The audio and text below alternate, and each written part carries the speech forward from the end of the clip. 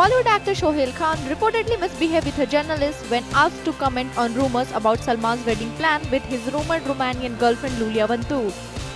Salman, who was present at the announcement of the IFA Awards this year, here on Friday, when asked if he was aware of the incident, watch how Salman reacted. I don't think he misbehaved. I don't think he misbehaved at all. This is to happen with Sohail. Please don't try this stuff with me.